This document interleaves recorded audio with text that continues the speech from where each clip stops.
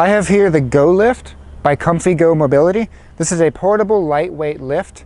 This lift can lift up to 100 pounds. So if you have a lightweight folding scooter or a break apart scooter that has parts under 100 pounds and you have trouble lifting that into your vehicle, you can load them onto this lift, then have this lift do, well, the lifting, get it up to vehicle height, and then slide it into your vehicle. So if you do have any issues, I'll demonstrate the lift first. It has a remote control right here. And you can see it'll go up to about 35 inches tall. That should fit most vehicles. Now, like I said, this lift has a 100-pound lifting capability. This lift is not meant for people, only scooters. So as I'm lifting, you'll see these side wheels come out and then start to stabilize it. I'm going to go all the way up just to show you how tall it can get. This lift also comes with a little side pouch. This side pouch has little snap-ons. You can put it on either side or you can remove it completely. It's pretty optional. As you can see, we're still going up on this lift, so it does go quite high. So here's the maximum height. It's right about waist level to me. And as you can see, it rolls quite easily. So you can load your scooter on here, roll it to wherever you need to go. So one thing on this lift I want to talk about is the battery. The battery is a 5 amp hour lithium ion battery. You can see it down there. The battery can be disconnected from the unit. There's 2 screws underneath. You could probably see them. Then you just pull this cable out and you can charge the battery separate from the unit if you do want to leave the unit inside your vehicle and charge it inside your home. This is a lithium battery. You are going to want to charge this regularly. That will prolong the lifespan of your battery. If you do let it sit for 5-6 months without charging, it can kill the battery. You should be getting 3 to 5 years out of these. But these are lithium batteries. You are going to want to charge them. You will get a charger with your unit as well. But there is a quick disconnect in there. These batteries are also airline and cruise ship approved, so you can bring them with you. And then this whole unit weighs 25 pounds. So if you have a travel scooter, like I've got a transformer here, we're going to lift up in a second, weighs about 57 pounds. So if you have a travel scooter that you can't lift, but you can lift 25 pounds, this lift is great for that. Now I'm going to demonstrate how to use this lift. First thing I've done, there are safety straps that go over the unit. You can leave them strapped together for storage. I've got them out of the way. For extra safety, I'm going to strap this down when I get it on here.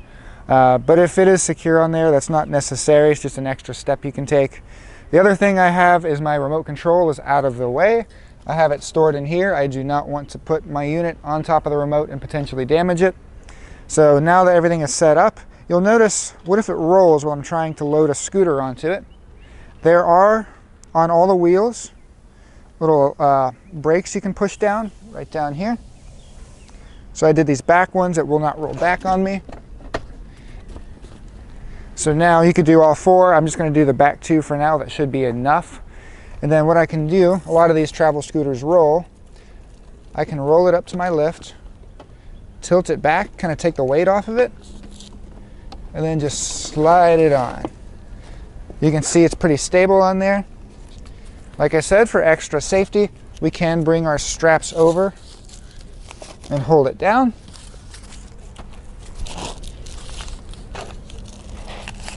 Just an extra precaution. I can unleash these brakes down here, and I can move this unit as need be. Now, like I said, I put the remote control in this safety pouch on the side so it doesn't get damaged. And now I'm going to lift this scooter up. So this is the transformer. It weighs about 57 pounds. This lift has no problem carrying that. Like I said, it has a 100-pound carrying capacity. And what I'm going to do is I'm going to just lift this to about the size of the trunk.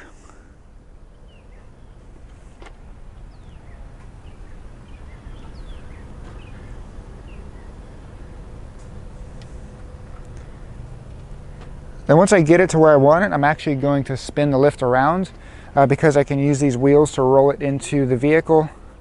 Every scooter will kind of fit on here different. You might have your own way of doing it, whether you have a folding power chair or one of these. But it will definitely make it a lot easier. That cuts a lot of the lifting up. Something that's, 50, 60 pounds up to waist height, this cuts a lot of that out. So now I'm pretty close to the height of the vehicle.